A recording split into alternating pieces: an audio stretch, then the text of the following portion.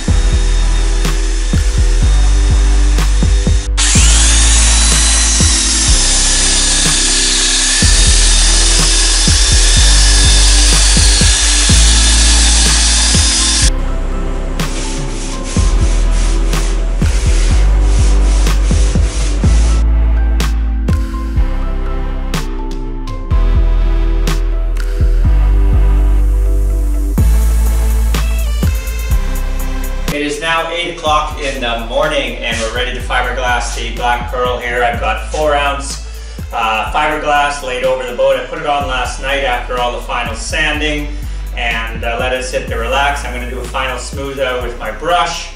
The objective is to get 3 to 4 coats of epoxy on here starting at 8 o'clock, maybe noon, 4 o'clock and 8 o'clock tonight, with the temperature at around 75 degrees Fahrenheit.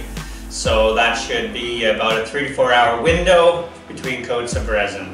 So let's get to this.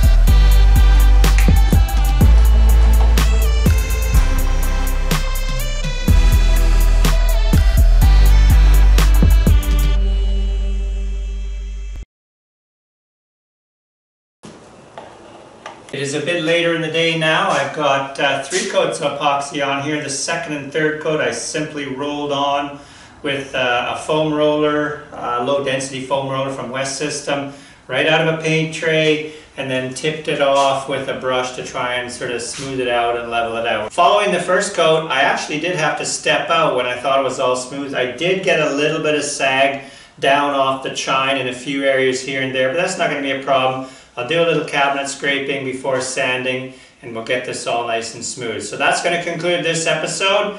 Next episode, we get to roll this over and start working on the deck. So thank you very much for watching. See you next time.